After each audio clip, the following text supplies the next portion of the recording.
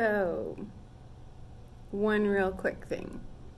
Really sorry about looking pale in my videos. For the person that's concerned about me looking pale, I fixed it.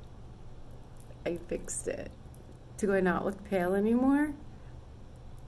All I did was set my setting, the top of my phone, to cloudy. Fixed it. No need to worry. I won't look pale anymore. So you can still watch my videos.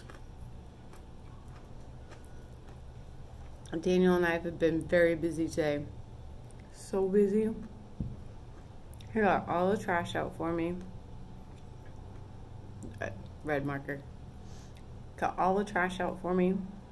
He put out the old smoker. Got all the schoolwork done.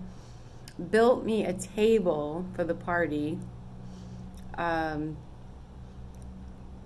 Yeah, that's a lot all before 11.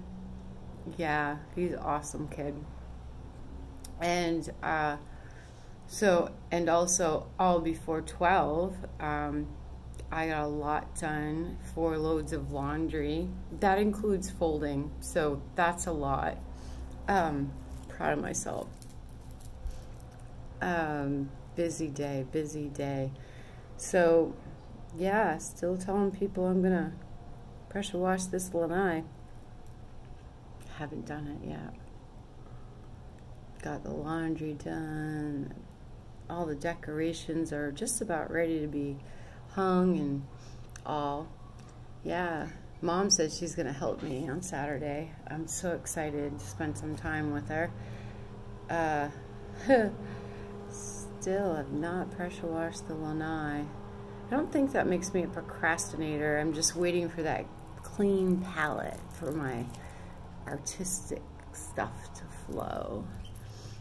I'm really struggling though with a few things with my disease starting to get under my skin. Not that it hasn't already been there for 5 years, but just some things I'm struggling with. But hopefully I can work them out.